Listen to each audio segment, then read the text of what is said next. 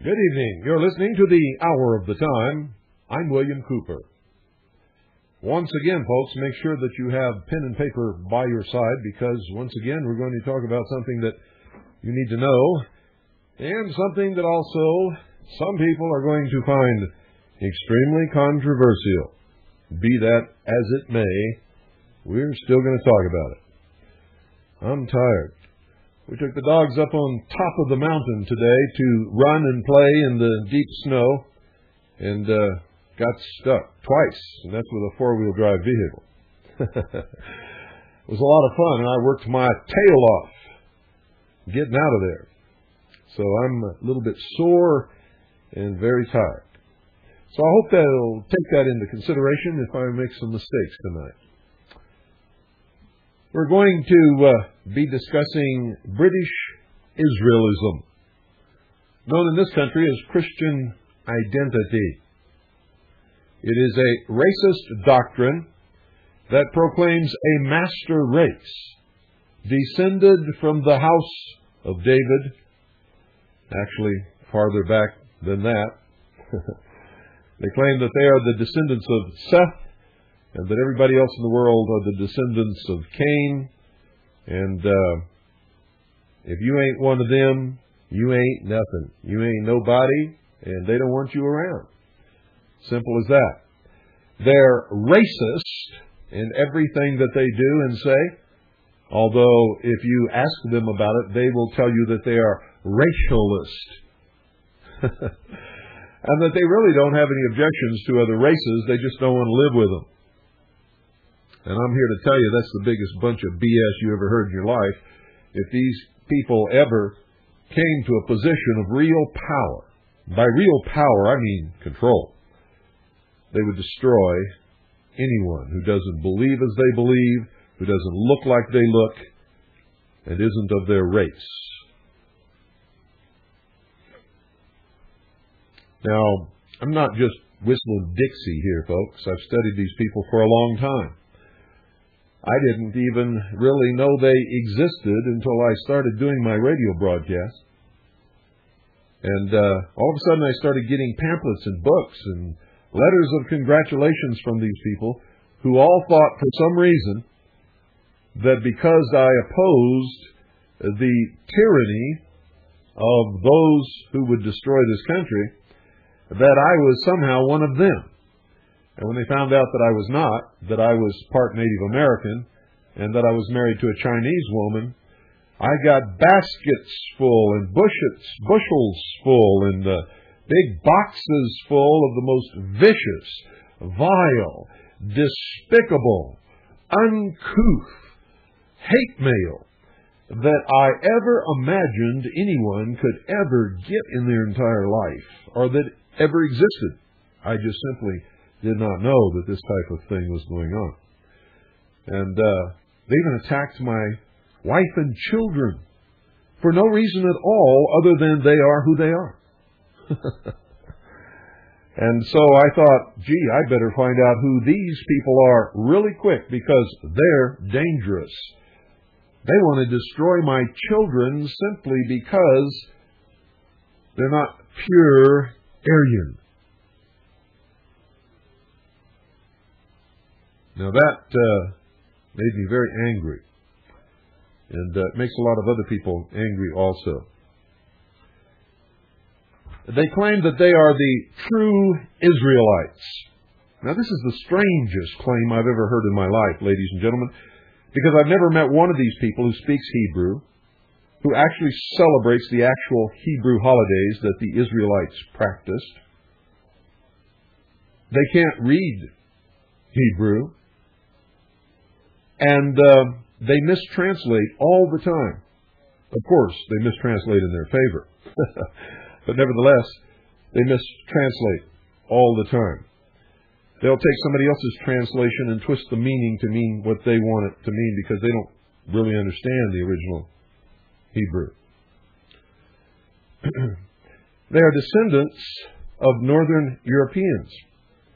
Now, this is really easy to research, folks. Anybody can do it. You can go back and research the records of the Roman Empire when they went into Northern Europe, when they met the Celts and the Picts and the Gauls and the Teutonic tribes of Germany. These were not Hebrews, ladies and gentlemen. They were not the descendants of Hebrews at all. These were wild men. And I mean wild in every sense of the word. They went into battle stark naked, covered with clay. The Picts were famous for that. I could go on and on and on. They were steeped in nature worship. None of the original religious aspect of the Hebrews came into play with any of these tribes whatsoever. Another strange claim by these people, the British Israelites, is that they are the original progenitors, so to speak, the creators of civilization. Yet in the Middle East, in Africa, and in Asia, there were great civilizations that existed long before these people ever even learned to put a loincloth on, much less become civilized. Their answer to that is that they descended from those Eastern and Middle Eastern civilizations and that they arrived in Northern Europe by some great circuitous route of migration.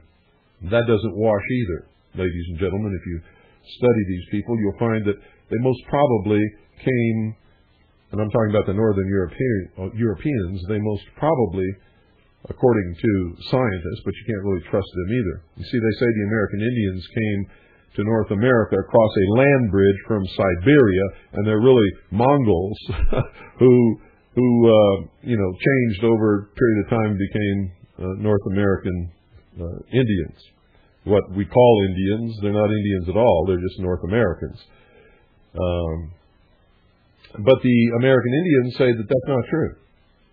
They have their own history, and they dispute that. And modern science has a way of changing its story through the years anyway. But they say that the Northern Europeans actually migrated from India.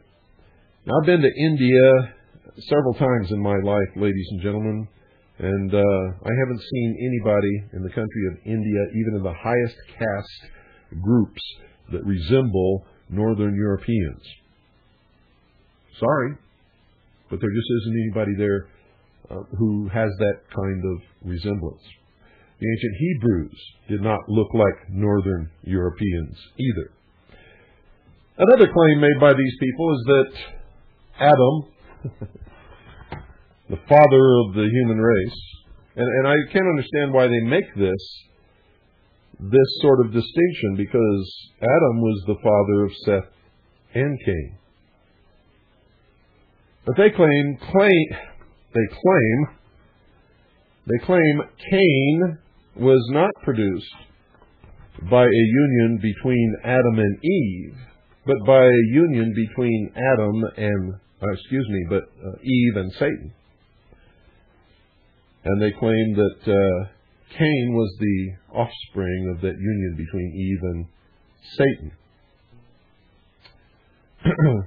It's all baloney, folks. It's the biggest crock of baloney that anybody's ever spouted ever in history. One of their explanations of this is that the true son of Adam was white, and that Adam actually means blood in the cheeks. When you research that word, you'll find that that's not what it means at all. They claim that Cain was actually a dark-skinned child born of the union between Eve and Satan. You know, there is this really gets wild, folks. It really does. And when you research this name of Adam, you find that it means no such thing. It does not mean blood in the cheeks. And it comes from a long line of myths that existed long before the Bible was ever written, or the Jews became a nation, or the Hebrews became a nation known as Israel. And I'm just going to read to you a couple of short paragraphs from the Holy Grail by Malcolm Godwin, who himself is a British Israelist, but he tells the truth. And so that's what we're interested in on this broadcast. He says, and I quote, "So far we have examined the historical bloodlines, but the blood which courses through the veins of the Grail myth carries with it the hint of something far more dangerous and powerful, like some dark magical ingredient which runs far deeper in ancient tunnels of the collective unconscious. We briefly glimpse the dark spring tides under the moon and the quickening of life. At the time when the Grail legends first appeared, it was generally accepted that the blood women spilled at the moon was responsible for new birth. They didn't know the biological functioning of the sexual organs or the process of the creation of a fetus in the womb. They had no idea at that time. So they believed that the blood women spilled at the moon, or their menstrual period, was responsible for new birth. Here's what he says about that. Blood which was retained in the womb was believed to coagulate into a child. Even Aristotle claimed that human life is a coagulum of menstrual blood, while the Roman Pliny, author of the Encyclopedic Natural History, insisted that it formed the material substance of generation. This curious notion was still taught in European medical schools only 200 years ago, ladies and gentlemen. Far earlier, the ancient Mesopotamian goddess Ninhursag was said to have created humankind out of clay mixed with her, quote, blood of life, end quote. The Jews, the Muslims, and the Christians borrowed this and similar creation myths to form their own. Now listen to this carefully. Remember, this person is a British Israelist. And he says, quote, even the name Adam can be traced to the feminine Adama, A-D-A-M-A-H, meaning bloody clay. So there you have it. And when you trace it back yourself, you'll find the same thing. It does not mean blood in the cheeks. Never did mean blood in the cheeks. Cannot mean blood in the cheeks.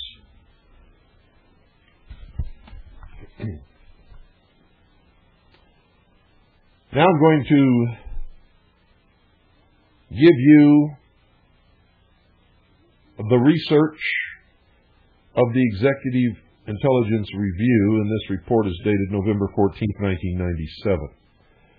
This is one of the best research organizations in the world, as far as I'm concerned. I don't particularly subscribe to their politics, but I do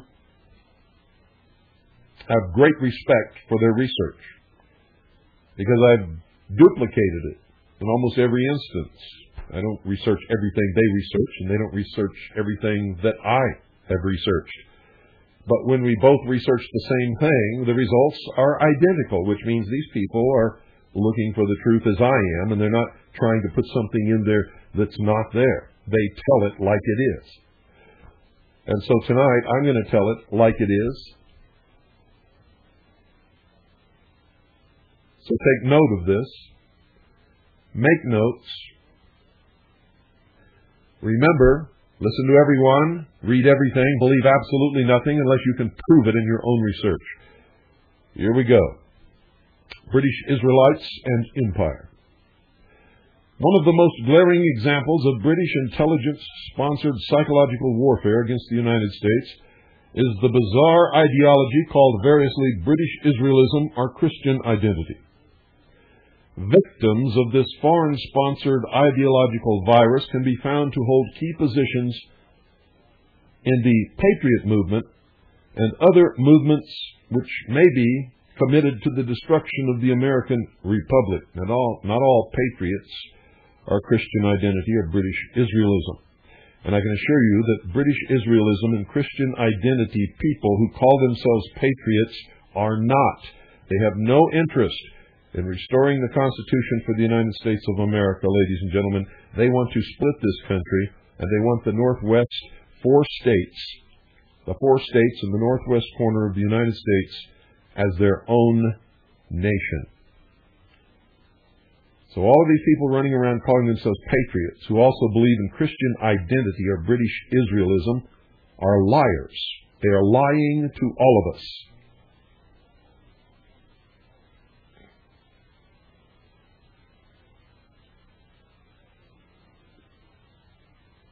They have been linked, ladies and gentlemen, to the terrorist bombing of the Alfred P. Murrah Federal Building in Oklahoma City in 1995.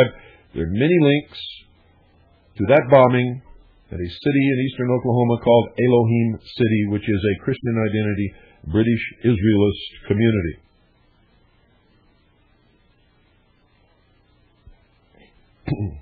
And more broadly, a significant portion of what today claims to be Christianity in American society is consciously or unconsciously based on religious belief structures designed by the British colonial office to undermine Christianity in general and the American Republican form of government in specific. British Israelism is a syncretic organization which in its simplest variant claims that the Anglo-Saxon Celtic race is the true 10 lost tribes of Israel, that the British sovereign is descended from King David, and that as such, an all-encompassing British Empire is biblically prophesied to rule the world in the few final days before Jesus Christ touches down on the Mount of Olives and ends human history. That's what they all want you to believe. None of it is true. They are not descended from King David. They are not Hebrews. They are not the 10 lost tribes of Israel. The tribes of Israel, folks, were never lost in the first place, in case you didn't know that. None of them were ever lost. The Bible does not say that they got lost. It's a scam. There are many variations on this theme. Some versions say that the horrors described in the book of Revelations have begun, and others believe that the tribulations are yet to come. Almost all, even the militant anti-Semites, looked to the Mideast, to Jerusalem, and yearned for the final rebuilding of Solomon's temple, which will be the incontrovertible sign that the end of the world is nigh. These people are also rabid Zionists, ladies and gentlemen. The roots of British Israelism are obscure, but some trace it to the late Elizabethan period in England, a time which coincided with the consolidation of the Church of England and the beginnings of Britain's maritime empire, as well as the creation of a full-time secret intelligence service. It's also the time, ladies and gentlemen, when the Royal House of England had to come up with some legitimate reason to oppose the Vatican and the Pope and pronounce their Anglican Church the real and only true church. And remember, there was no need for an Anglican church until Henry VIII wanted to get a divorce, and the Pope said no. And that was the beginning of all of this. You see, all of a sudden, King Henry VIII told the Pope to go stick it where the sun don't shine, and he divorced his wife anyway under the Anglican Church. And you all know the story of the opposition in England and what happened to them. And then the British monarchy had to justify all of their actions. And that's when all of a sudden, right then and there, they became descended from the house of David and possessed the only really divine right to rule. Now, how did this happen? Well, folks, sometime in the near future, they're going to say that they've uncovered historical evidence that Christ did not really die upon the cross, that he fathered children with Mary Magdalene. Those children, along with Joseph of Arimathea, Mary Magdalene, and the children and the bones of Jesus Christ were taken from the Middle East to the British Isles and blah, blah, blah, blah, blah. Under the throne of England, there is a stone which they claim is Jacob's pillar. And anyway, let me continue with this report. It might take 2 nights to cover this because there's a lot to talk about here. Remember, it's all baloney. None of it is true. One person who is reputed to have contributed to the early development of the British Israel ideology is John Dee, a fellow of Trinity College and advisor to Queen Elizabeth, who openly practiced black magic and prophecy. He was among the first to talk of England as an empire. Also, Sir Francis Drake, Elizabeth's favorite pirate, was notoriously partial to describing the fledgling empire of England as Israel and the New Jerusalem. You see, folks, if they can use these terms and convince the rabble, that's you, in case you didn't know that. The socialists call you the masses. If they can convince you that it's all true and you believe in the Bible, then you have to bow down to these people and let them rule you. You see, one of the first mind control operations. The beginning of the 17th century saw the rise of hundreds of cults across Europe. The majority of these, including what would later be known as British Israelism, can be traced to the efforts of Venice's top psychological warfare officer, Paolo Sarpi. Venetian strategic interests demanded that Europe be kept controlled and divided, and that the scientific breakthroughs of the Renaissance and the implication of those breakthroughs for the growth of human mental freedom had to be destroyed. You see, Venice had long learned that manipulation of religion is one of the most potent methods to control societies.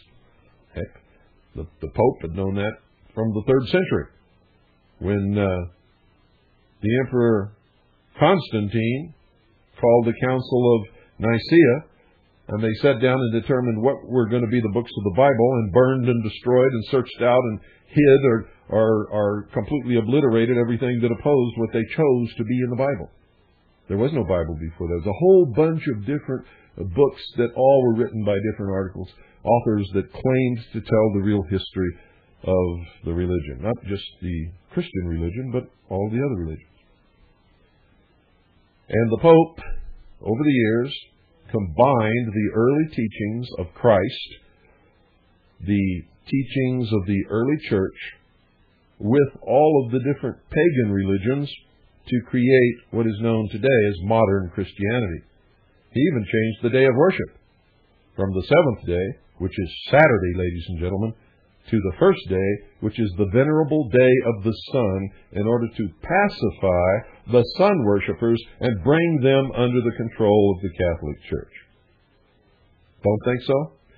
Well, get your head out of the books that are written by those who want you to believe in them and start studying the real history of the world, and you'll find out that it's really true. Heck, the Pope even changed the 10 Commandments, which Moses claimed were handed down to him from God. Now, that's pretty arrogant, don't you think? Now, I'm not anti-Catholic. I'm just pro-truth. I don't care which religion you worship, as long as you do it in the light of truth. And if you choose to worship a mixture of truth and lies, or all truth, or something in between all of that, I don't care. But all you're ever going to get from me on this broadcast is the truth. I'll fight and die for your right to worship at whatever altar, whatever God you choose. Because that's the only way I know I can have the freedom to worship at the altar and worship my God when and how I choose. You see, if I take your right away from you, I've also taken it from myself. But I've also learned over the years, ladies and gentlemen, that to live in a lie is to live a life already dead. And there is no such thing as choosing the lesser of two evils. Evil is evil. And if you choose evil, whether it's lesser or greater, you are living an evil life. I choose truth. And I hope you do too.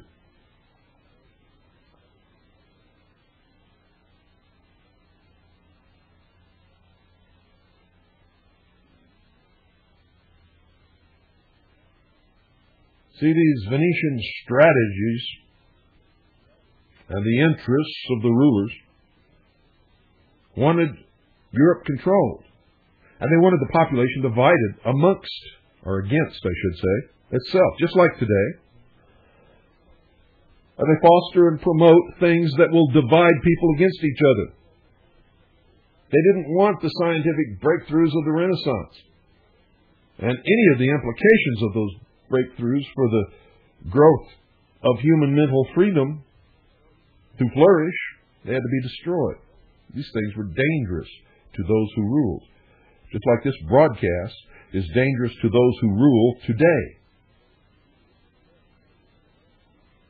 What you're hearing on this broadcast, what you always hear on this broadcast, is the reason why William Jefferson Clinton, President of the United States of America, called me the most dangerous radio host in America.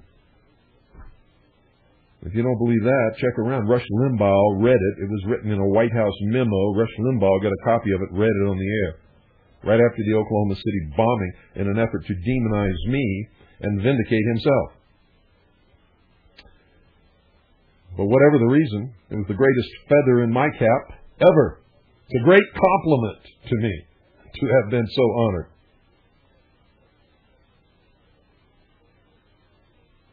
Venice had long learned that manipulation of religion is one of the most potent methods to control societies.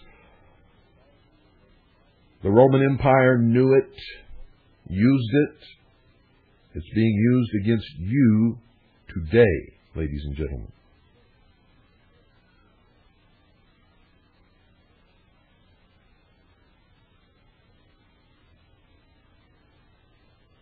Venetian agents had a direct hand in the English King Henry VIII's break with Rome, and in the creation of the Theocratic Church of England, or the Anglican Church. Venice, you see, was crucial to the transformation of Martin Luther's ill-formed movement into a Europe-wide Protestant schism, and Venice was equally pivotal in shaping the Vatican's countermeasures, thus ensuring decades of religious warfare. Martin Luther, whether you realize it or not, used the seal of the Rose and Cross on his correspondence.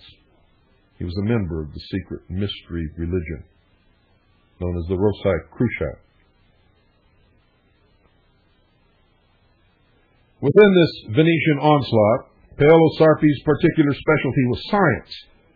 One of the greatest dangers to the oligarchical world outlook had arisen in the mid-15th century when Nicolaus of Cusa, in effect, founded modern science and threatened to sweep away the mental straitjacket of Aristotelianism.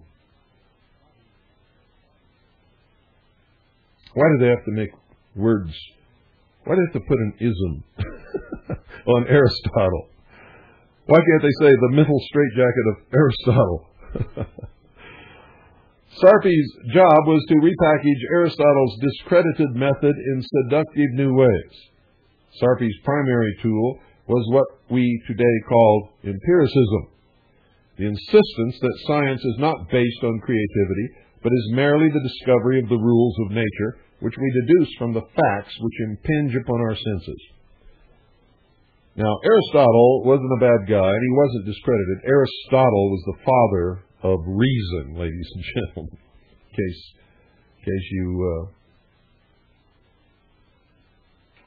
case you believe what the EIR said right there. As a skilled intelligence operator, Sarpi did not simply create one ideological package, but several. Then, whichever one took hold could be further sponsored. Some cult variants were designed to appeal to scientists and had little to say about religion. Others were openly religious. Some flavored for Catholics, some for Protestants, and yet others were meant to draw in people who were confused about religion in general. Sarpi relied heavily on the ideas originally developed by Gnosticism. Of course, and a Gnostic would, of course, ladies and gentlemen, say that Aristotle was wrong. Gnosticism was a cult of obscure Eastern origin which held that the universe, including the deity itself, was absolutely divided into spirit and the filthy degeneration of spirit called matter. A key belief of the Gnostics was that transcendence from the world of matter was dependent on secret knowledge. Gnosis means knowledge, which was attainable only by an elite of the sect who had achieved purity and had become born again out of the evil flesh.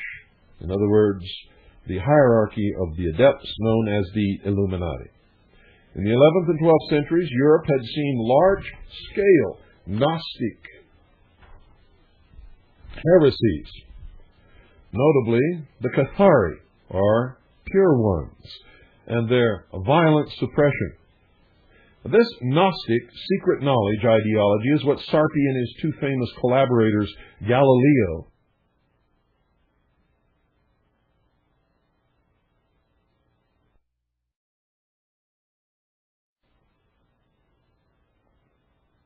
Johannes Kepler.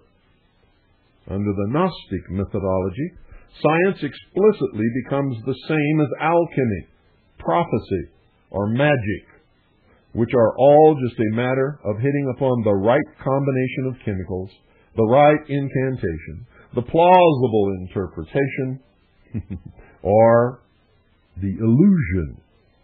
This took many forms, including a few which contributed directly, ladies and gentlemen, to British Israelism. Francis Bacon, whom many classify as the founder of modern scientific method, explicitly saw science as nothing more than forcibly wresting from nature the secrets that God, a Gnostic deity containing good as well as evil, has maliciously refused to reveal. Bacon's text, The New Atlantis, which suggested that England could become the site of the new King Solomon's Temple, became the founding document of the British scientific espionage operation known as the Royal Society and the source of what is known as this country as America's secret destiny. It was here that Bacon coined the ominous phrase, quote, knowledge is power, end quote. This original Royal Society held alchemy and ghost hunting on the same scientific level as astronomy and chemistry. Another cult spun out of the Sarpi network, which contributes to many forms of British Israel as well as to Freemasonry and Theosophy, is Rosicrucianism. Martin Luther was a member of that organization. Here again, the earliest origins are obscure and include unverifiable reference to the crusading Knights Templar, officially the Poor Knights of the Temple of Solomon, and to various satanic cults. I can tell you absolutely that they can be traced right to the door of the Knights Templar. According to Masonic legend, a small group of Knights Templar escaped the Inquisition for the order's practice of the Eastern Baphomet cult, whose initiation rite involved spitting on the visage of Christ, to fight with King David Bruce at the Battle of Bannockburn in 1314, thereby engendering the origins of British Freemasonry and of Rosicrucianism. Within higher order Freemasonry, the degree of Rose-Cross is known as the degree of revenge against the Pope and the French king. Thus, the Jacobinites of the Duc d'Orleans, Philip Eaglite, during the French Revolution, were known to be followers of Neo-Templarism. Don't go away, folks. We'll be right back after this very short pause while I sort of wet my whistle with a cup of water here.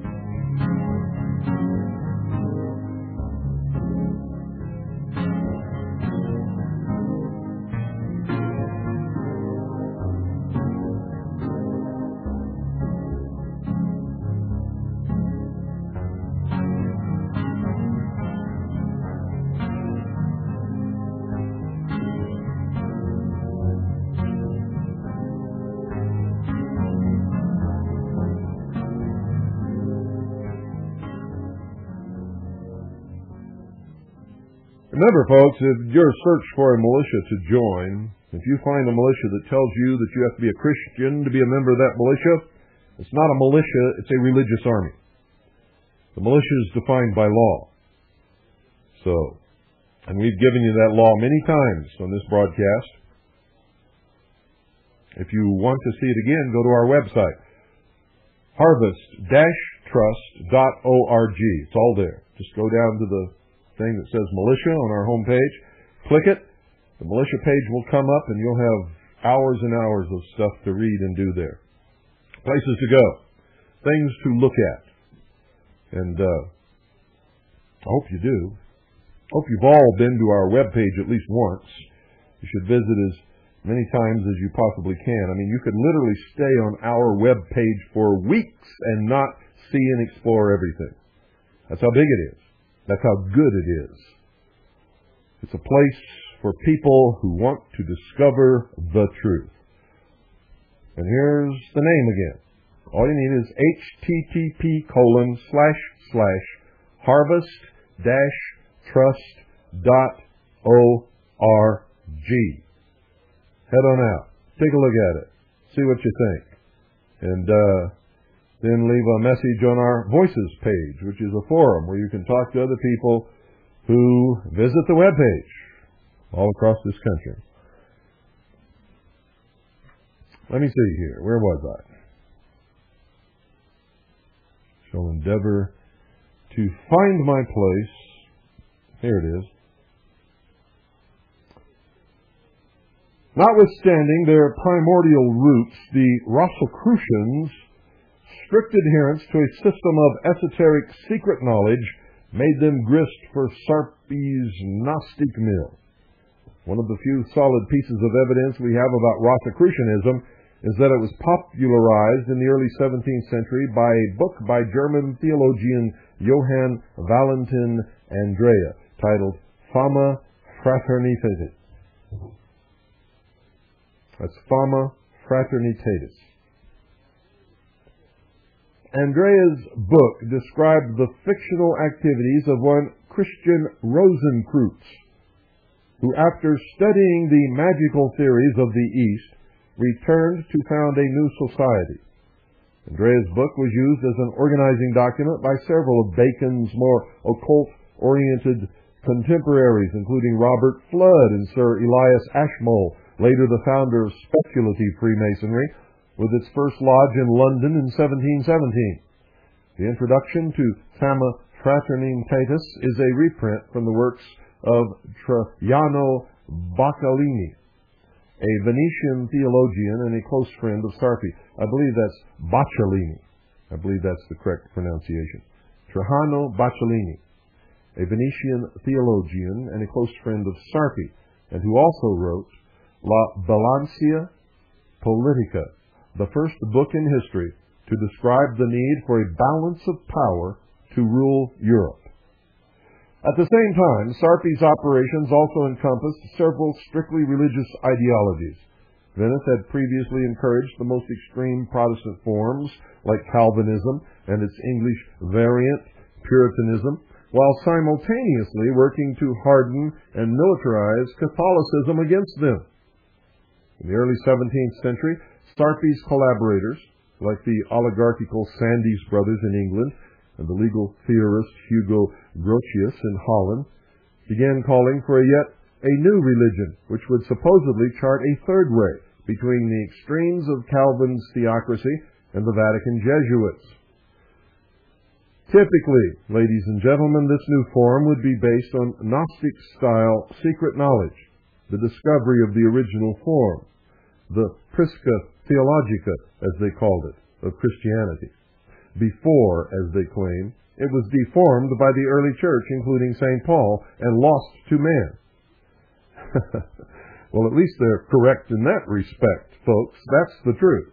There is no church, organization, or group on the face of this earth today that calls itself Christian that actually practices what Christ taught and what the early first Christians believed and practiced.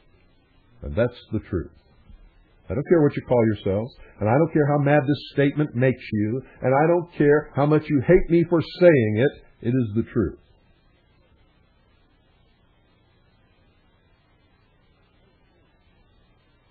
I was amazed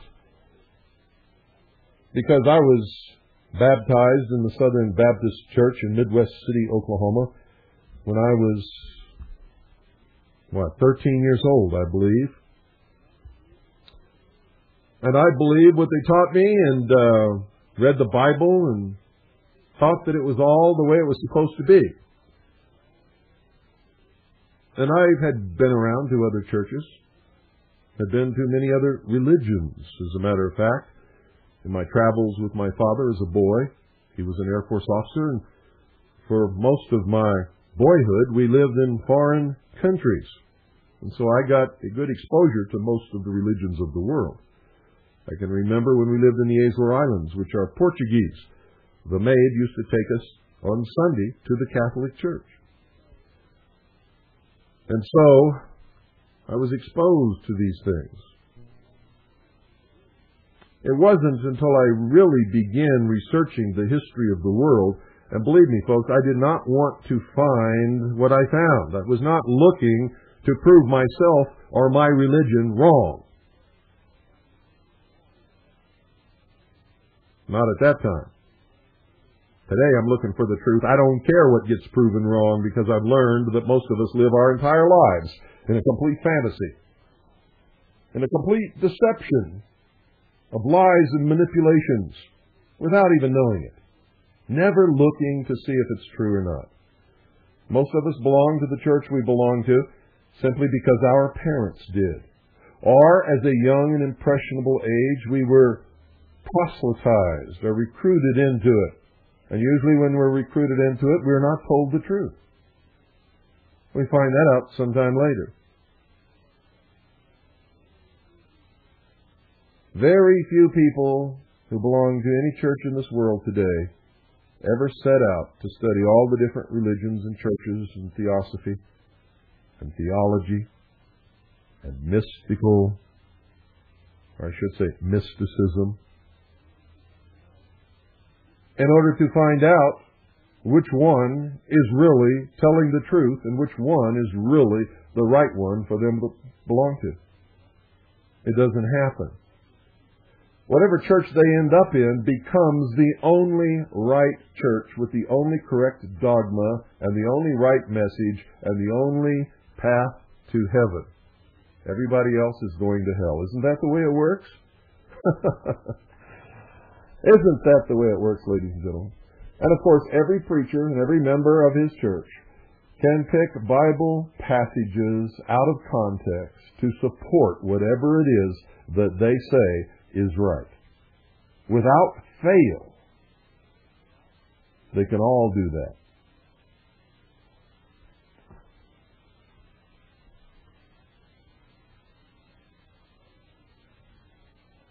See, I don't think that if the Bible is the inspired Word of God, that God would want it ever to be used in that manner, to tell you the truth.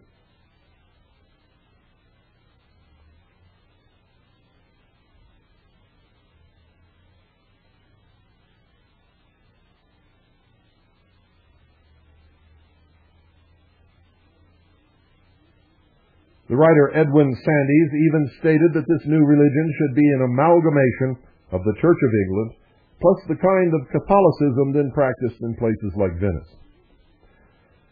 Much of the religious history of 17th century England can be characterized as various factions' attempts to decipher the secrets of the Bible and revive the, quote, old-time religion, end quote. Indeed, much of the original theology of such modern groups as the Quakers, the Pietists, and the Unitarians derives from these debates. And if anybody ever got close, it's the Quakers.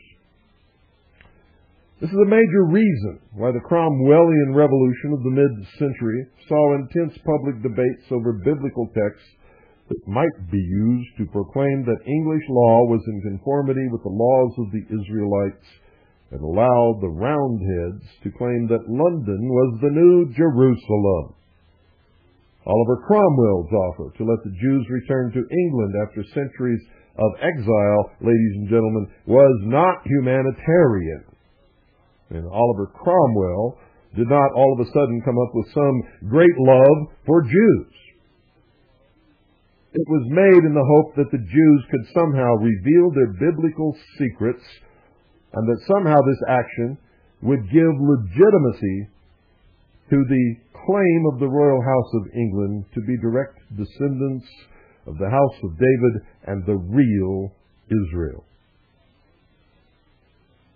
John Milton's intense study of the Kabbalah and other Jewish esoteric texts was to the same end. And the Kabbalah, ladies and gentlemen, has become the basic tenet of the secret religion of all of the so-called secret fraternal orders and secret societies of the world. Even after the monarchy was restored in 1660, the debate merely intensified. Typical is Sir Isaac Newton, who was devoted to the search for Prisca Theologica, a Freemason in the tradition of Sir Elias Ashmole. Newton studied alchemy and corresponded with John Locke on the subject. Like Archbishop James Ussher at the beginning of the century, Newton claimed to have divined the secret chronology of the Bible. In his book, The Chronology of Ancient Kingdoms, Newton presented a scheme for the rebuilding of Solomon's Temple. Many of Newton's last years were spent writing notes for a book of prophecy based on the revelation of St. John, in which he described the ultimate destruction of the Antichrist, by which he meant the Roman Pope. By Newton's time, England had not only taken over the oligarchy's imperial mantle from Venice, it had also become the cult center of the world. And just as Sarpi had planned, the corruption of the religious belief was vital to the corruption of scientific understanding.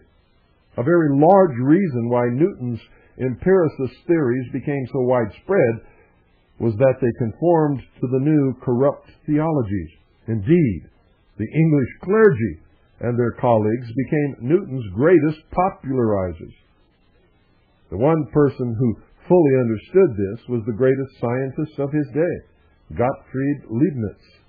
When the Royal Society realized that they must use Newton to destroy Leibniz's influence and began an international defamation campaign, Leibniz responded in a famous series of letters to Newton's friend Dr. Samuel Clarke. And it is telling that Leibniz opened what was to be one of the great works of science with the line, quote, "Natural religion itself seems to be declining in England," end quote. Understatement, don't you think? There are millions of Americans, ladies and gentlemen, who are now involved in Pentecostal, charismatic, and millennialist religious activity, including some who may be reading this right now. Having good feelings about those activities is not enough. That can be pure salesmanship. Simply knowing that your group is involved in good works is not enough. The New Testament warns against that kind of thinking. There are a lot of wolves in sheep's clothing these days, demanding that you look beneath the surface and find out what are the core beliefs of your congregation. You may be shocked to find that your co-religionists have ideas which make it impossible for them to understand any kind of real research on this issue. Ask your minister or your priest or your friends and find out. Start a fight and do it intentionally, because that's how the truth comes out. Very quickly, you will see some lies flung out in defense. The single most important test is what your congregation believes about man being in the image of God. This point is often taken for granted because the Scripture tells us that God made man and woman in His image, and therefore, if you believe Scripture, you believe that. Not so. There's a lot of Protestant denominations that believe that Adam and Eve were made in the image of God, but that this image was hopelessly tarnished after their fall. Therefore, some say only the saved are truly in the image of God, and the rest of humanity are second-class souls. Now, this kind of thinking often afflicts the person who is loudly opposed to anything that would take a life before birth theoretically saving an elected soul, but who cannot muster much care for those lazy souls that God has apparently abandoned to their fate. And another important clue to what your congregation really believes can be found in their understanding of the role of reason in the worship of God.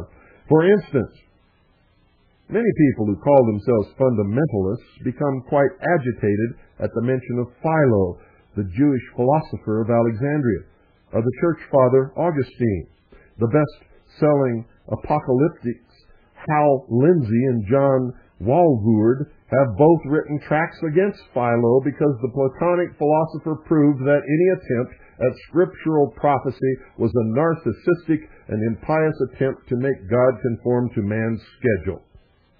Scripture, said Philo, was a metaphor.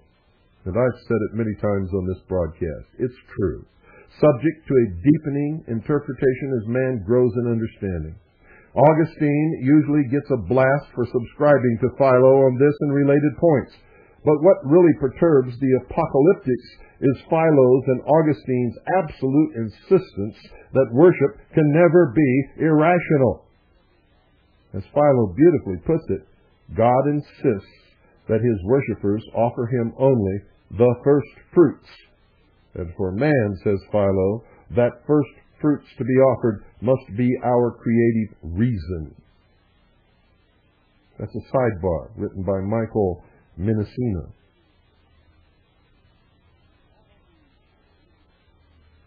Although the preconditions for British Israelism were rampant in England, the first formal statement of the ideology did not occur until the 1790s, when Richard Brothers, a Royal Navy officer who had fought against America in the Revolutionary War, began to write that England was not just theoretically the New Jerusalem, but that the English people themselves were descended from the lost tribes of Israel, and that they must restore the temple in Palestine. Now you see how it's transcended here? First, the British people were just the British people.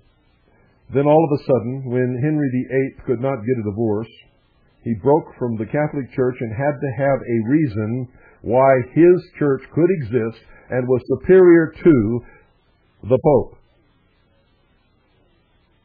That reason was that the monarchy was descended from the house of David, and that England was, ladies and gentlemen, the actual 10 lost tribes of Israel, and London was the new Jerusalem.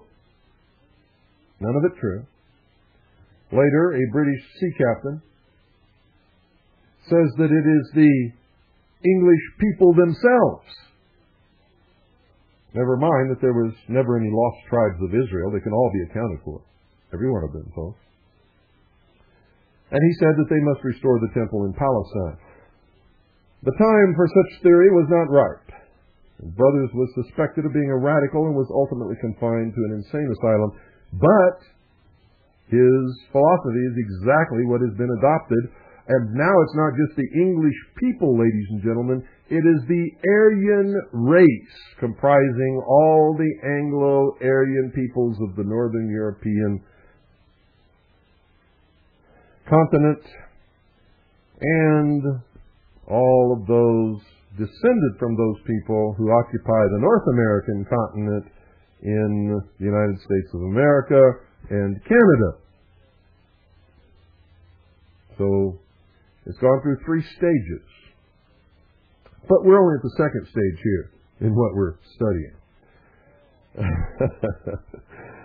Oh, I bet there's some angry people out there. I bet they're really just seething. They don't like me.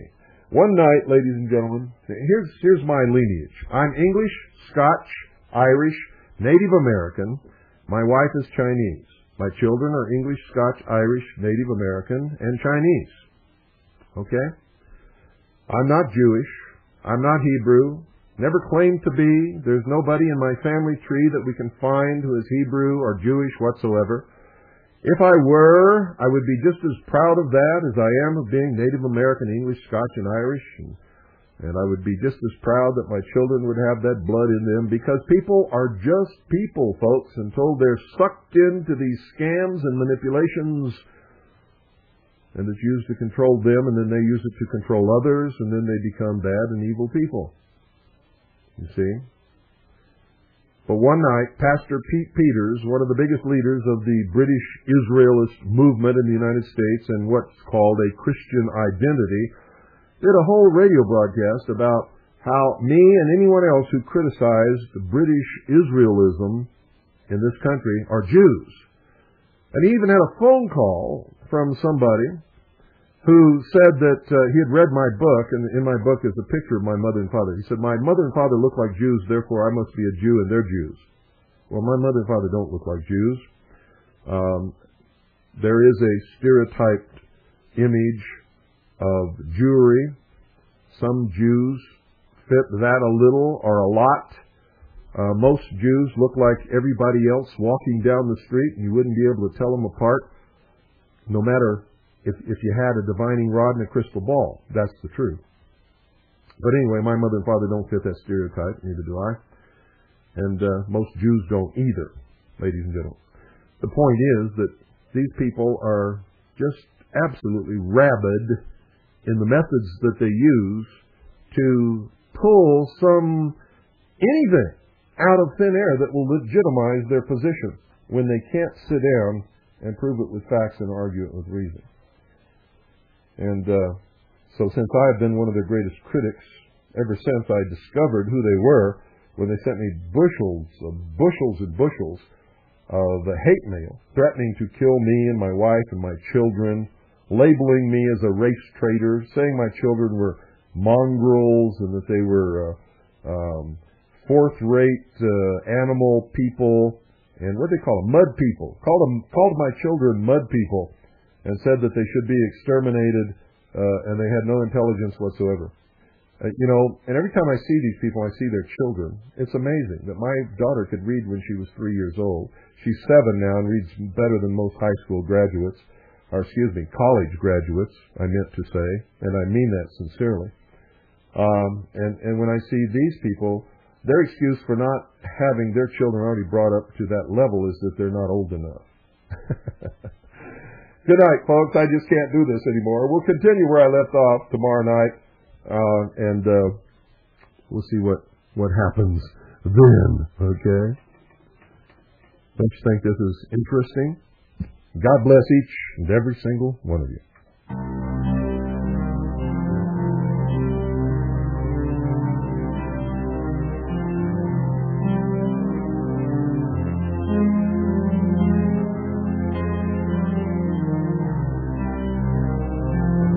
Don't miss tomorrow night's broadcast. We've got a lot more to cover. We've just barely scratched the surface, folks. That's the truth. One of the claims by British Israelites is that they're being exterminated through forced marriage to mud people, meaning, of course, other races. I've never seen that, have you?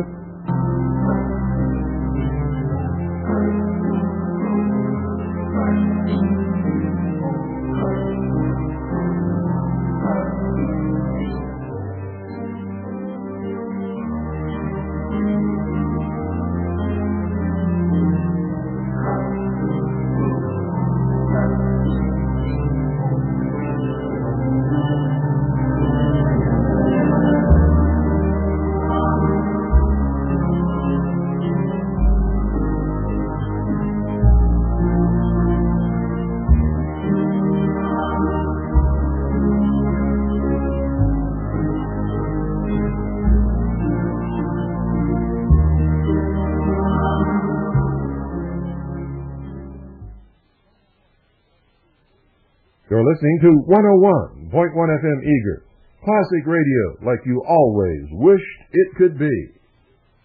Sagebrush everywhere, granite fires are standing all around.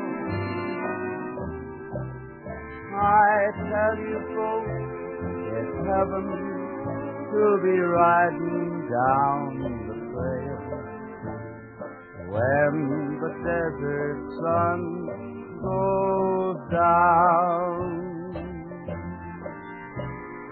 Darkest plants are blooming.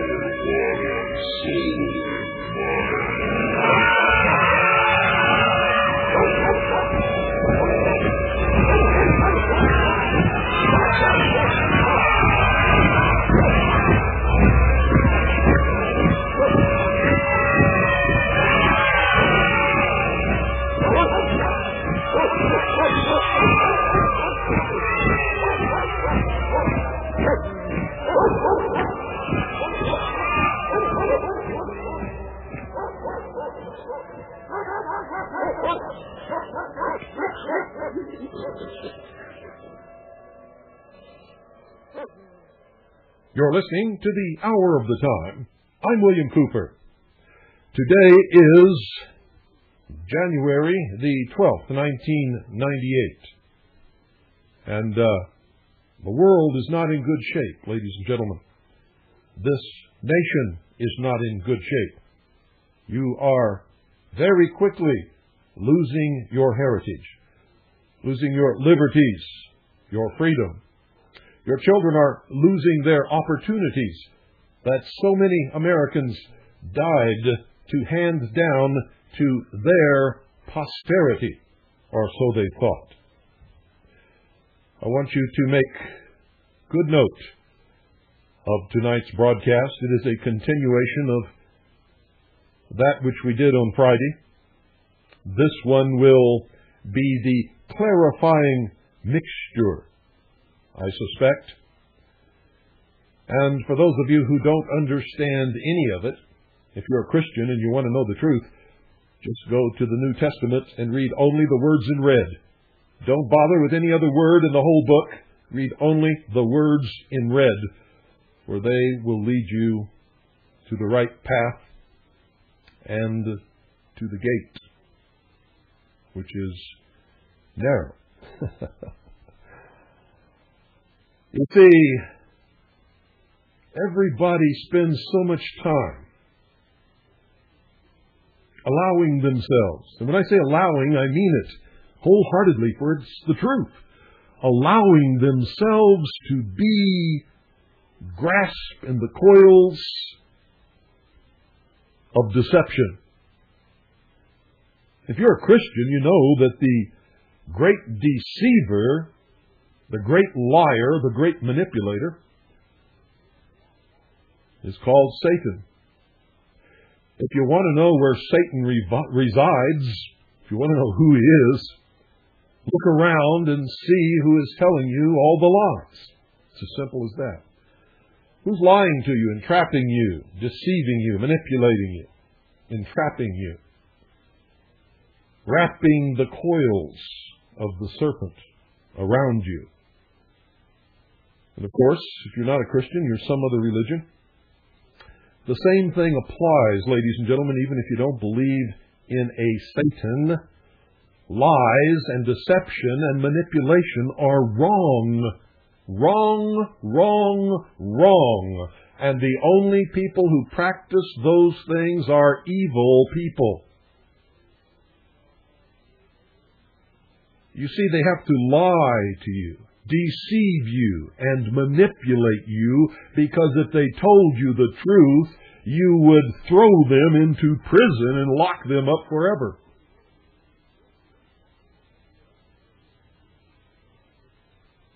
Now, if you're a Christian and you want to know the truth, go to the red words in the Bible.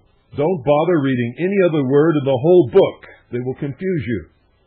And when you're listening to someone preaching from a pulpit, go look up the red words in the book and see what Jesus Christ himself said. If you're not a Christian, find out who's telling the lies.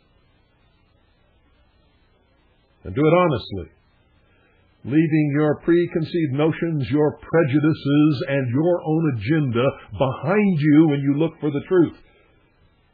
For if you're looking to prove something that you already believe, you will only find evidence to support it. You will not ever discover the truth. The truth is so important, for this is the age of deception.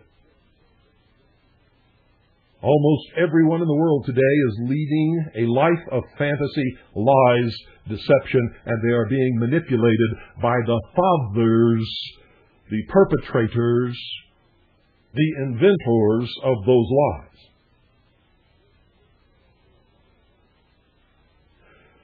For instance, I really don't have to spend hours on this British Israelite master race, God's chosen people, all this other kind of stuff thing. All I have to do is quote one thing that Jesus Christ himself said. For all of this is being manipulated in Christianity and Zionism. And it's all a lie. Jesus Christ said, "Whosoever shall believeth in me shall have everlasting life."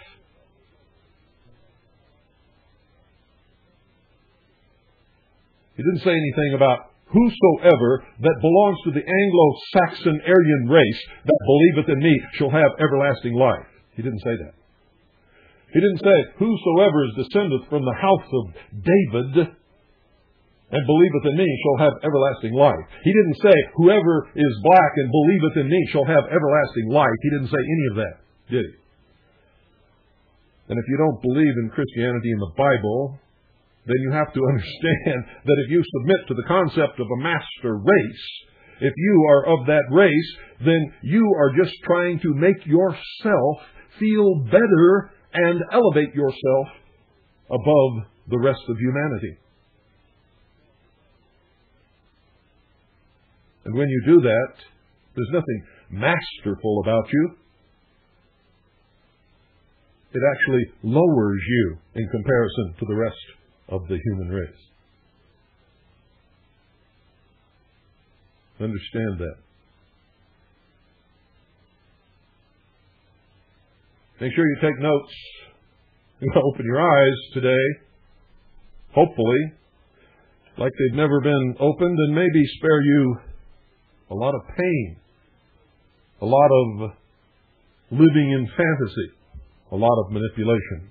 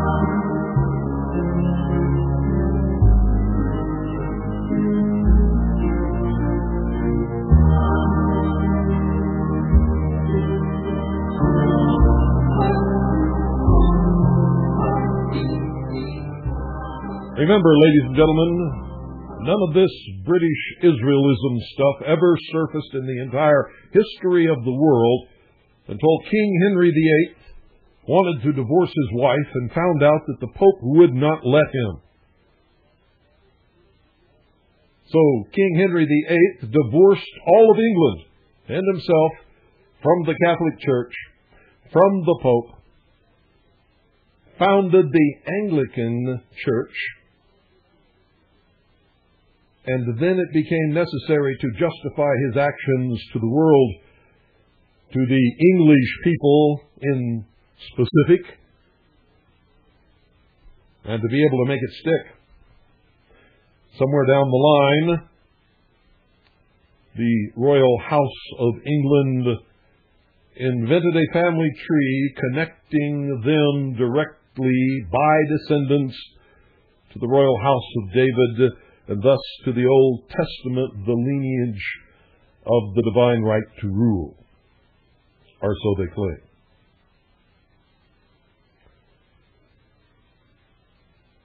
Later, they claimed that all of England, not just the royal house, but all of England. This came later, folks. It was not there in the beginning. All of England were the descendants of the 10 lost tribes of Israel, which according to the Bible were never lost at all, and are not lost today. And that London was the New Jerusalem. And then later, they extended that to the entire Anglo-Saxon race, cutting off the German peoples, claiming that the ancient Aryans were the enemies of the state of Israel, or the race of Israel, as they have come to make it. And then later, forgot all about that, and reabsorbed the Aryan, so now it's the Aryan Anglo-Saxon American people. Discounting the original Native Americans, of course. And we'll take off from there. Still, from the Strategic Studies of the Executive Intelligence Review, dated November the 14th, 1997. Although the preconditions for British Israelism were rampant in England, the first formal statement of the ideology did not occur until the 1790s, when Richard Brothers, a Royal Navy officer who had fought against America in the Revolutionary War, began to write that England was not just theoretically the New Jerusalem, but that the English people themselves were descended from the lost tribes of Israel, and that they must restore the temple in Palestine. The time for such theory was not ripe, and Brothers was suspected of being a radical and was ultimately confined to an insane asylum, which is exactly what they should be doing with Pastor Pete Peters and all of these other people who are propounding this nonsense to the world and sucking a lot of innocent people into the coils of that old serpent. Around 1840, however, a decision was made somewhere at the Colonial Office, or the East India Company headquarters, to revive Sarpi's old method of religious manipulation, and the next few years would see the rise of two interrelated cults which would become a major weapon in British foreign policy. First, Irish clergyman John Nelson Darby started publishing texts which he claimed decoded the secrets of the Bible and prophetically laid out the fast-approaching apocalypse. Darby's theories, which we today call pre-millennial dispensationalism, had several striking components. Number one, the millennial kingdom of Christ will sweep away all civilization, and the only people saved will be a tiny group of elect who will be raptured physically into the new kingdom. Two, the evil power in the world is Gog, spelled G-O-G, as identified in Ezekiel, who will sweep down on Israel and begin the end days. Darby confidently identified Gog as Russia. And three, the end will come only when the Scripture is fulfilled and the Jews return to Israel and build the temple. How did the state of Israel come into existence, ladies and gentlemen? Check your history. Almost simultaneously, one John Wilson picked up the theories of Richard Brothers and published Lectures on Our Israelitish Origin in 1840, claiming, also on the evidence of biblical secret knowledge, that the 10 tribes migrated to Europe after the destruction of the Second Temple, primarily turning into Christian Englishmen and Germans. The racially inferior tribes of Judah, said Wilson, remained in Palestine and became the modern Jews, and they believed that and preached that for a long time. And today, they say the Jews that call themselves Jews today and speak Hebrew and practice the ancient Hebrew religious ceremonies and holidays are not Jews at all. Are not Jews at all. They're not even from the tribe of Judah now today. See, these people change their story about every 20 years. No, they're really folks from some weird tribe in the mountains of what used to be called the old Soviet Union. Khazars is the name. The British Israelites claim there are no real Jews alive today.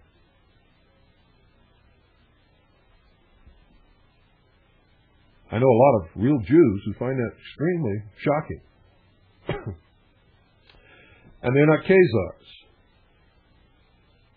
They are the real descendants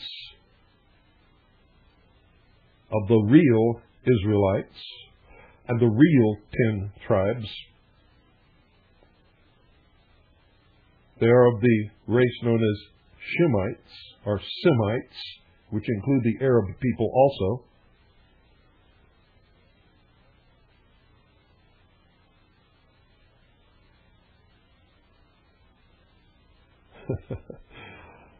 So we went from their teaching that the racially inferior tribes of Judah remained in Palestine and became the modern Jews. That flies in the face of everything they say. Because if you've studied the history of the Middle East, you know that the state of Israel was not that ruled, ladies and gentlemen, by the house of David. The house of David was of the tribe of Judah. The house of David and the tribe of Judah warred against and conquered the state of Israel. That's the true history of the region. Yet these people claim that they have the divine right to rule, and they are superior race to all of the people because they are descended from the house of David and the original Hebrew race from the state of Israel, the ancient country of Israel, which wasn't a country that encompassed all of the 10 tribes of Israel. There were several small countries, the most powerful of which emerged as the tribe and the country of Judah and conquered all the rest under the house of David. Don't believe it? Look it up. These people are so confused they can't even find their way to a library and a history book.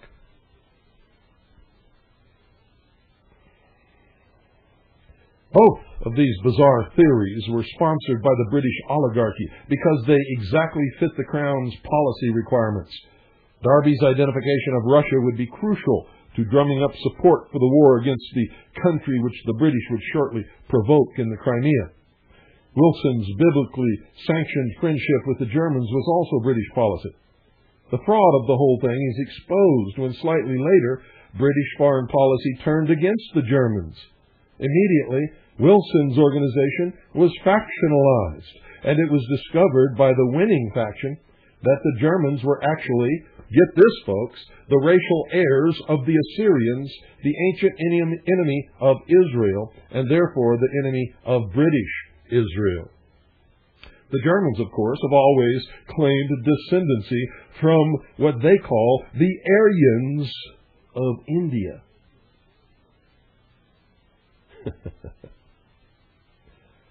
Actually, it's a term that was invented by Helena Petrovna Blavatsky. And both Darbyites and the British Israelites provided invaluable assistance in firmly turning the attention of the British population to Palestine and the need for the rebuilding of the temple. The timing was crucial. In 1840, British Foreign Secretary Lord Palmerston had unofficially committed the British Empire to Zionism. That's no secret. I've been telling you that for many, many years. And the creation of a British-controlled entity in Palestine. And that, folks, is the real secret to the creation of the state of Israel in the Middle East. On the one hand, Britain needed to ensure that the increasing chaos in the Ottoman Empire did not invite other great powers from developing influence there. On the other, it needed to protect the land routes to India and its growing colonial empire. It also, ladies and gentlemen, would give people who believe in the prophecies of the Bible in the book of Revelation, the belief that prophecy was being fulfilled, and would further elevate the British Israelites as the superior or master race in the world.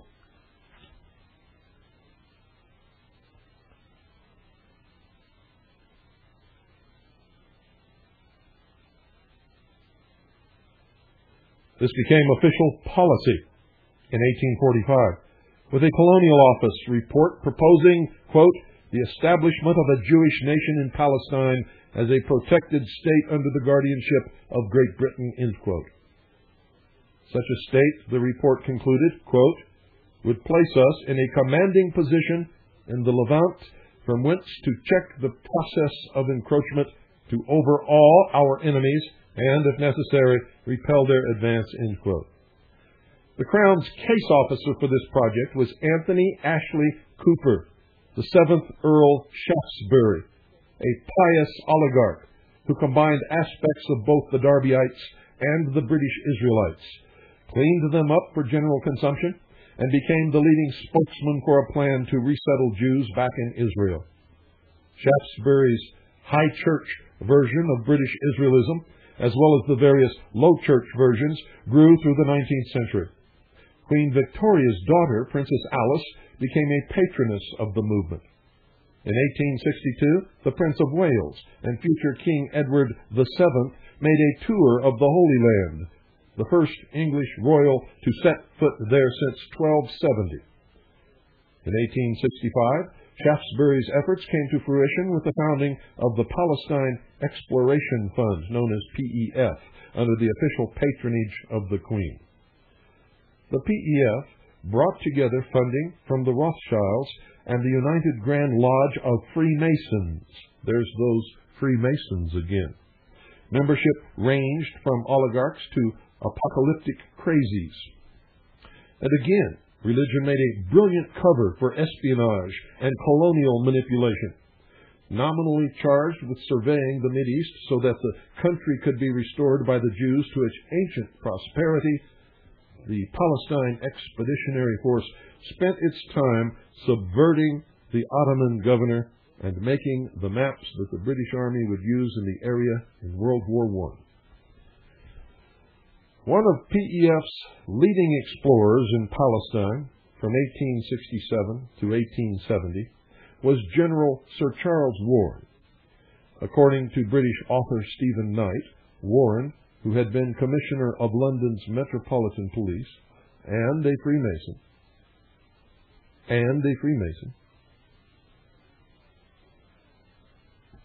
oversaw the cover-up of the Jack the Ripper murders, protecting both the United Grand Lodge of Freemasons and the fact that the Prince of Wales had had an illegitimate heir by a prostitute. The Chief of Criminal Investigations on the case for Scotland Yard was Sir Robert Anderson, who was a follower of John Nelson Darby. Warren is credited by Masonic sources with virtually rediscovering the project of rebuilding Solomon's Temple.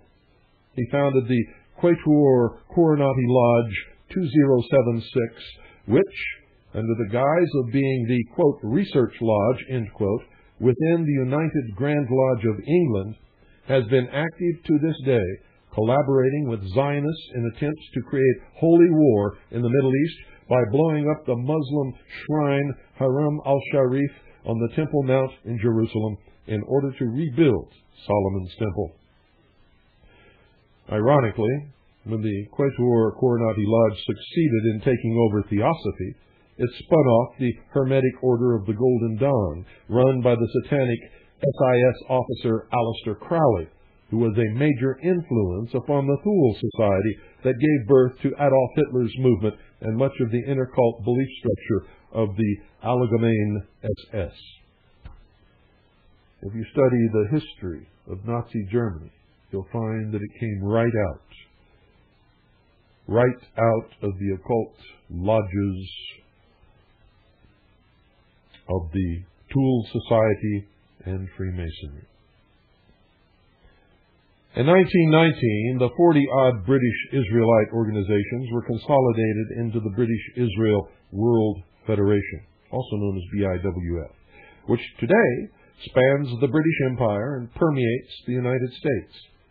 The first patrons of the BIWF were the Marchioness of Hertford and Admiral Sir Richard Pearse. This consolidation followed two developments that were the work of British leaders who had been influenced by British Israelism. The first was the 1917 conquest of Palestine and entry into Jerusalem by Field Marshal Lord Allenby, which was intended to achieve a Palestinian mandate for the British Empire at the Versailles Peace Conference. The second, which sought to give an imaginative purpose to a British mandate, was the Balfour Declaration backing, quote, the establishment in Palestine of a national home for the Jewish people, end quote. The Balfour Declaration was nowhere more joyously celebrated than in the Darbyite and British Israelite congregations in England and America. But the joy had little to do with the Jewish people. Indeed, these people didn't believe that the Jewish people were really the Jews. So why set up a country for people that they did not believe were the Jews to rebuild the Temple of Solomon in order to bring their prophecy to pass and raise them, elevate them to the position of master race with the royal family of England identified as the only direct descendants of the truly holy bloodline with the divine right to rule, related to Jesus Christ, who was also of the house of David. You see how these lies and this manipulation works? While saying that the Jewish people are not really the Jewish people, they want to recreate the state of Israel with the Jewish people that they claim are the subrace. I tell you, ladies and gentlemen, these people are sick. Literally sick, mentally ill. Except for the ones who are really inventing the lies and pulling the strings and doing the real manipulating. They know exactly what they're doing. And there's nothing insane about them at all. They don't believe their own lies. They just believe that it's going to carry them into a world government that they will then rule. And that's what you need to really understand. For that's really the heart and soul of all of this. The common man has never been told the truth throughout the history of the world, except by a very few people. And when those very few people told the common man the truth, they generally did not ever believe them, choosing instead to believe the lies. I find it absolutely amazing, for the truth, elusive though it may be, can be found by anyone who wants to take the time to look for it. The so-called patriot community in the United States of America and some militia organizations are permeated with these people who call themselves Christian identity or British Israelites. There's nothing patriotic about them. They exist solely to be manipulating and destroying the United States of America and the Christianity which they claim to be so much a part of. And that's the truth of the matter. These are truly subversive organizations. And they're not in the best interest of anyone who believes truly in liberty and freedom for all people, regardless of race, religion, or point of ancestral origin.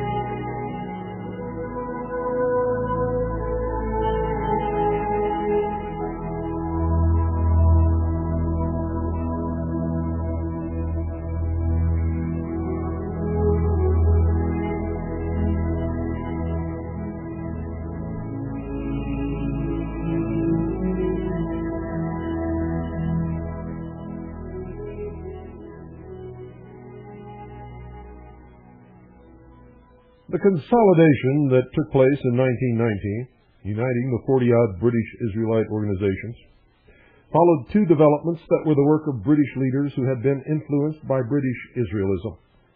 The first was the 1917 conquest of Palestine and entry into Jerusalem by Field Marshal Lord Allenby. The result, ladies and gentlemen, was the ultimate formation of the State of Israel, to be peopled by the very people that the British Israelites claimed were not the Jews.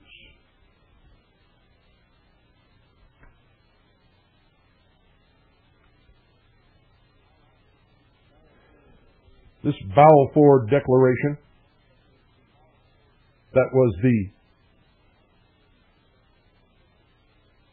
precedent for all that followed, was celebrated in the Darbyite and British Israelite congregations in England and America. But the joy had little to do with the Jewish people, ladies and gentlemen. Indeed, they didn't even believe they were the Jewish people, but impostors, as they tell you today. Mud people, as they called them. Indeed, many of these celebrants were anti-Semites who would soon join the revived Ku Klux Klan. The issue was the final fulfillment of the biblical prophecy, and then the end of the world, these people say. And I tell you, that's not going to happen either, because that's not what Jesus Christ said.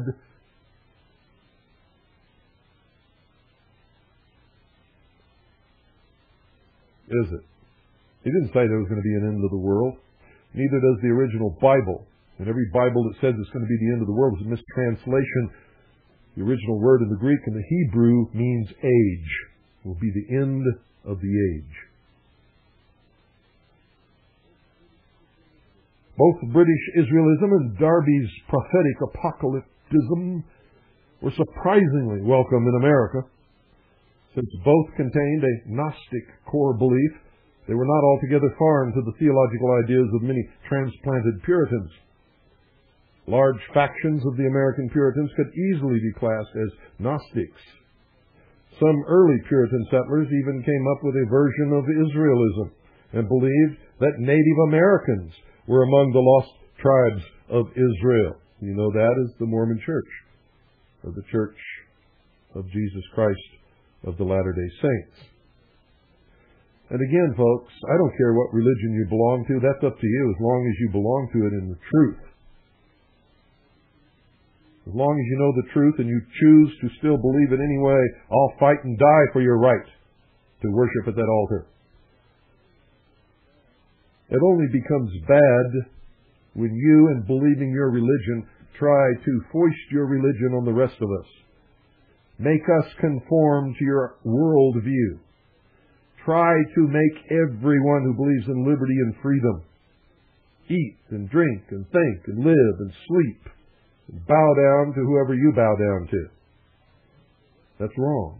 And I don't care what religion it is that you belong to. I'm talking to everybody listening to this broadcast. Everybody. Live your life. Believe what you wish. Worship at whatever altar you wish. I will support that even unto death. I will not support your attempting to take away my liberties and freedom to invoke whatever your particular religion or belief believes should be my government or my life. That I will oppose also unto death.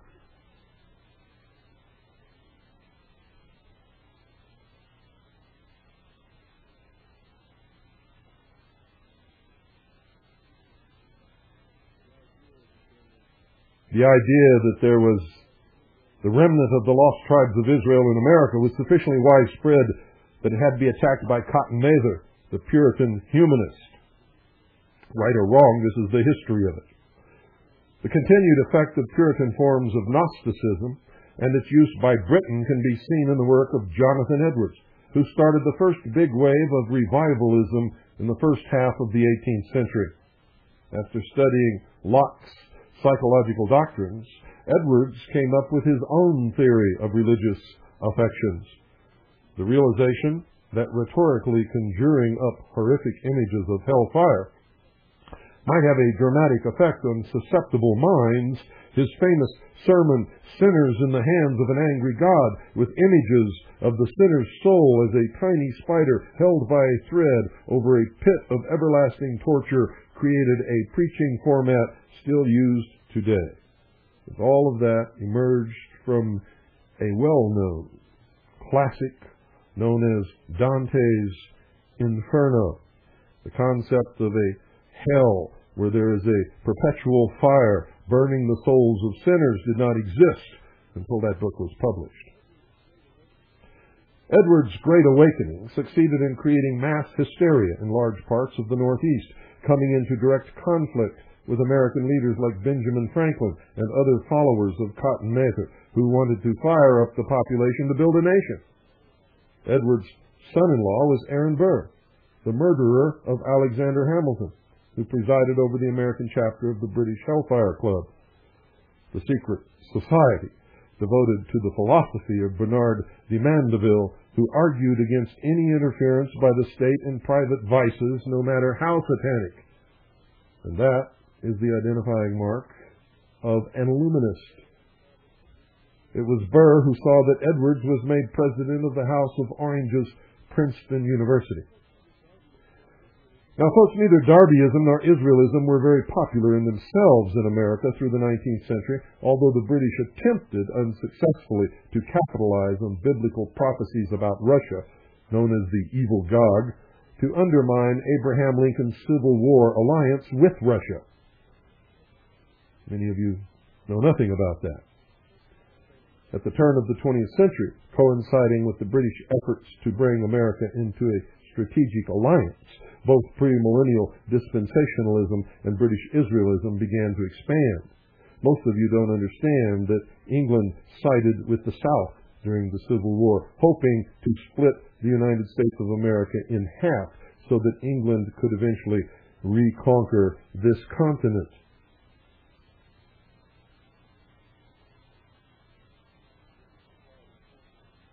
Britain supplied a constant stream of preachers for United States prophecy conferences, whose message was that the secrets of the Scripture were being decoded and were coming to pass, that wars and rumors of wars portended the Jewish return, the tribulation, and the rapture.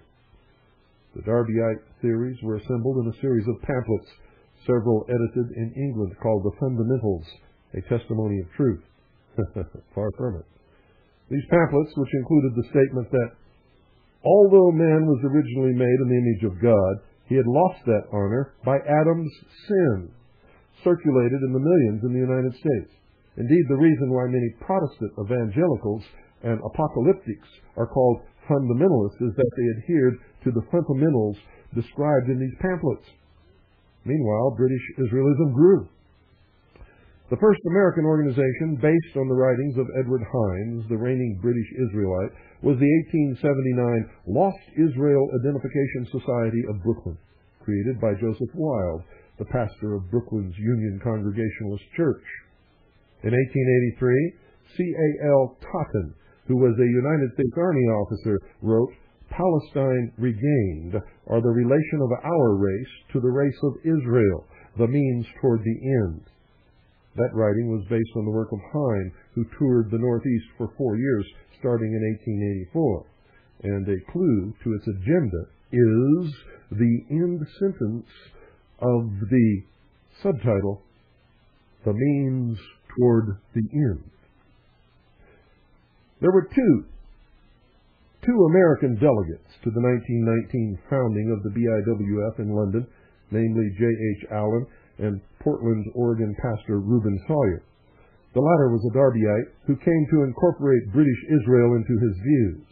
Sawyer was replaced as the United States representative to the BIWF by Howard Rand, a lawyer who ran for Attorney General of Massachusetts on the Prohibition Party ticket.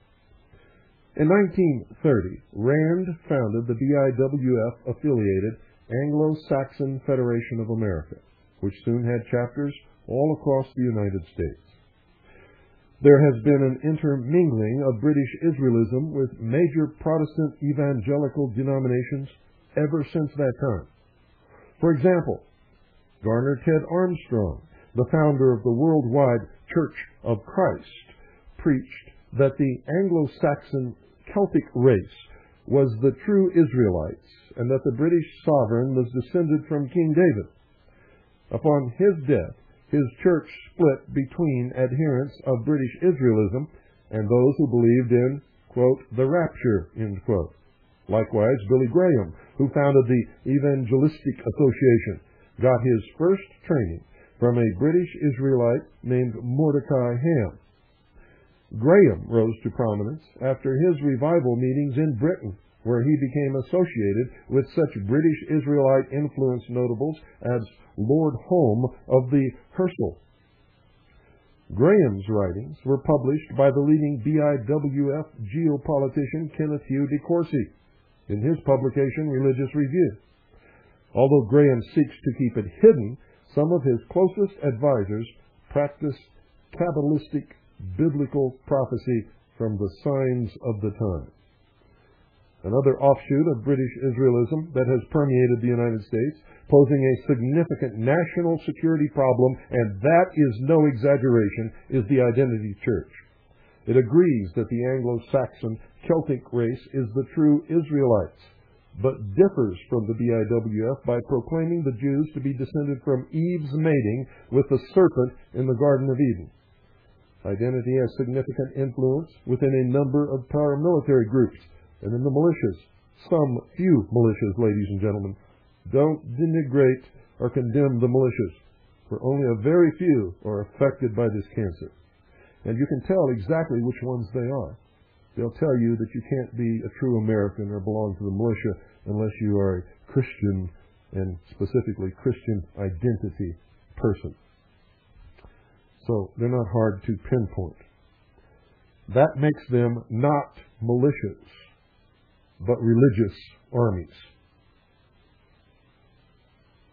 The true militia, ladies and gentlemen, is defined in the law of every state and of the United States of America.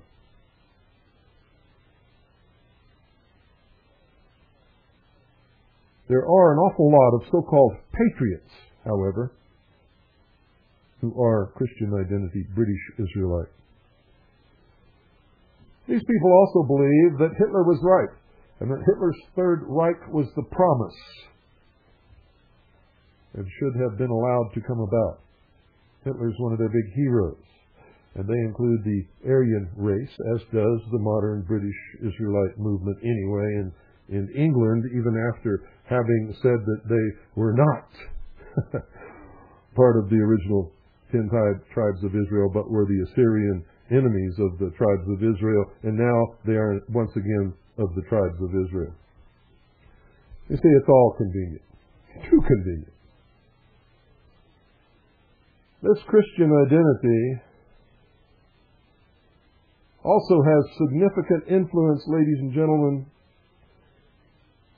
with factions within the United States intelligence community, the Central Intelligence Agency, and military units such as the Special Forces, one famous member of which was Lieutenant Colonel James Bo Gritz, who is one of the biggest Trojan horses that exist in this country today. This influence of British Israel upon paramilitary and patriot organizations in the United States is long-standing. William Pelly, who founded the Silver Shirts in imitation of the Nazi Sturmabteilung, or SA, in the 1930s, was one such case. Others include Reverend Gerald L.K. Smith, who created the American Destiny Foundation, and then formed the paramilitary California Anti-Communist League. Reverend Wesley Smith, who founded two paramilitary groups, the California Rangers and the Christian Defense League. Lieutenant Colonel William Potter Gale, retired, who first worked with Smith's Defense League, then broke off to found the Posse Comitatus, and so forth.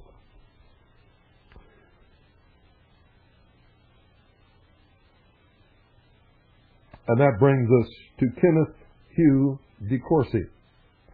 Mr. DeCourcy Excuse me, ladies and gentlemen. I need to get a little drink of water here.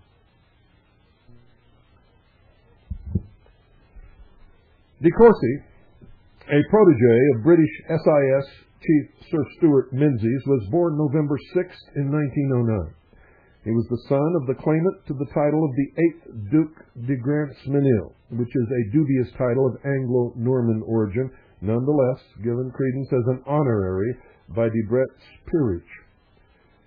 De Courcy has had numerous high-level associates, within the Club of the Isles, and he is one of the leading apologists for the House of Windsor's involvement in the drive to impose Adolf Hitler upon a prostate Germany for a drive to the east against Russia. Among his Club of the Isles friends who were involved in the project were His Royal Highness George Duke of Kent, who was also a leader of the United Grand Lodge of England, and King Edward VIII, who was forced to abdicate because of his pro-Nazi views, when by 1936 a faction of the Club of the Isles had come to see Hitler as a dangerous Frankenstein monster. De Courcy remained faithful to the Duke of Windsor, even after the Duke was known to have entered into negotiations with Hitler to be restored to the throne of England by the Wehrmacht. De Courcy was very close to the evangelical Lord Home of the Hersel, who was with Prime Minister Neville Chamberlain at Munich. However, the egotist Kenneth Hugh de Courcy made the mistake of placing some of his records on file at the Hoover Institution's archives, including a document he claims he wrote in Wormwood Scrubs Prison while serving a sentence there for financial fraud. This document concerns his own role in the escape of convicted Soviet spy and suspected British triple agent George Blake in October 1966. Some United States intelligence sources believe that Blake did more damage to United States interests than British triple agent H.A.R. Kim Philby, whom you've all heard of. In his latest prophecy appearing in the pages of Courcy's Intelligence Digest and Special Office, he is once again claiming that there will be a renewed Middle East war by 1998, that's this year, that will escalate into World War III. Ladies and gentlemen, if you could see all of the information that I gather here from all of my people worldwide, I would not reject that as an offhand, ridiculous statement. It's very possible, and it could actually occur. According to de Courcy, Russia is assisting Iran and Syria to prepare for such a war through the transfer of nuclear technology. In order to save Israel, the British will have to rely upon the United States arsenal to obliterate the Russian-Syrian-Iranian alliance. Should President Bill Clinton, who de Courcy states hates Israel's Prime Minister Benjamin Netanyahu, balk at this escalation, then the British will destroy Clinton by playing their trump card, 60 million evangelicals in the United States. The situation is such that Netanyahu may himself launch a preemptive nuclear strike.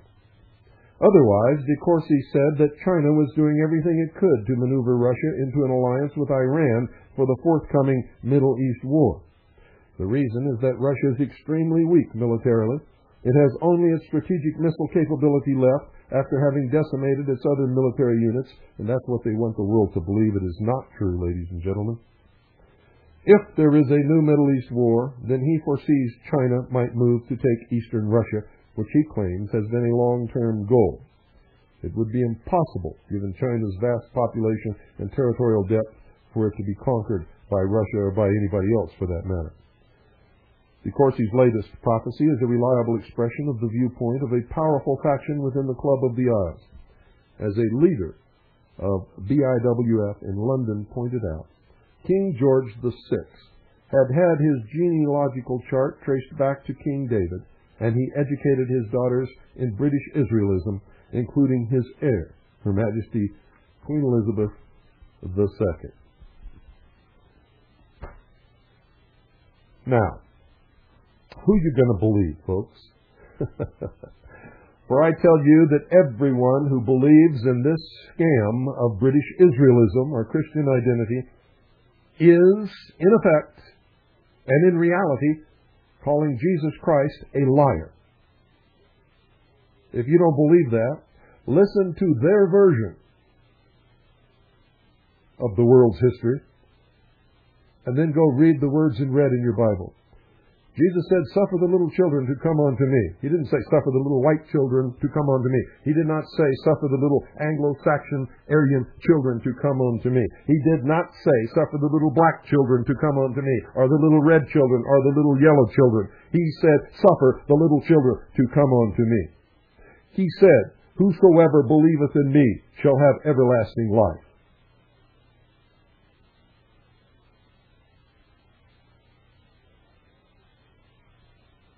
He said a lot of other things, ladies and gentlemen, all that say the same thing, that he was, if you're a Christian, and you must believe this if you're a Christian, he was the salvation of all humanity.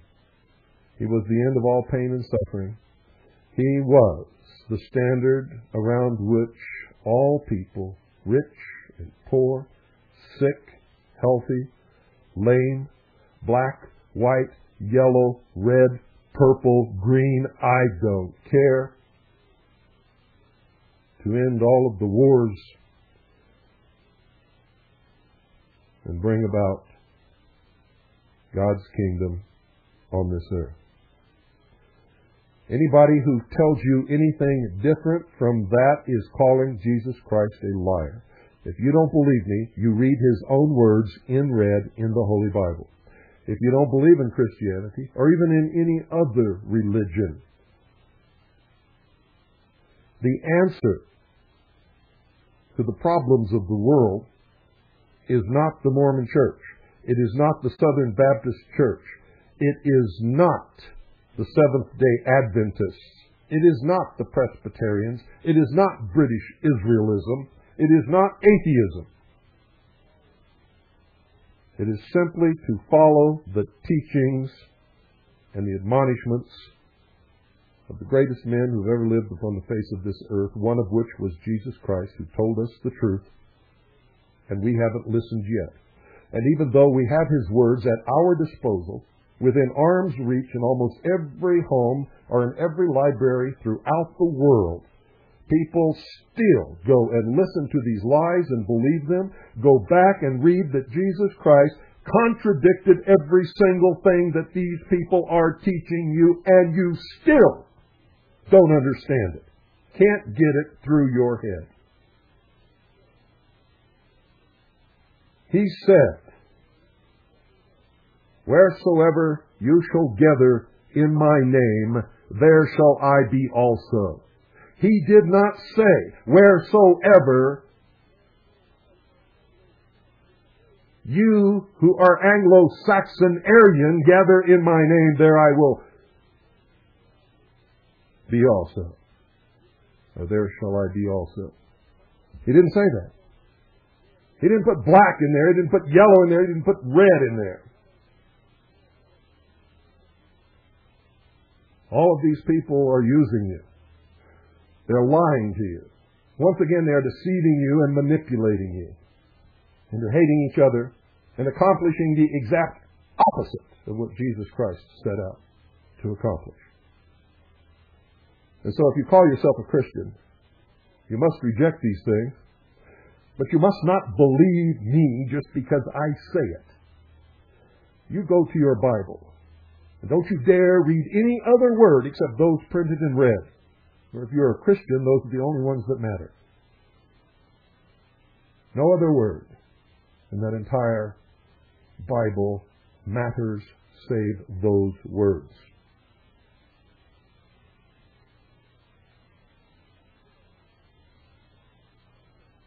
Good night, ladies and gentlemen, and God bless each and every single one of you.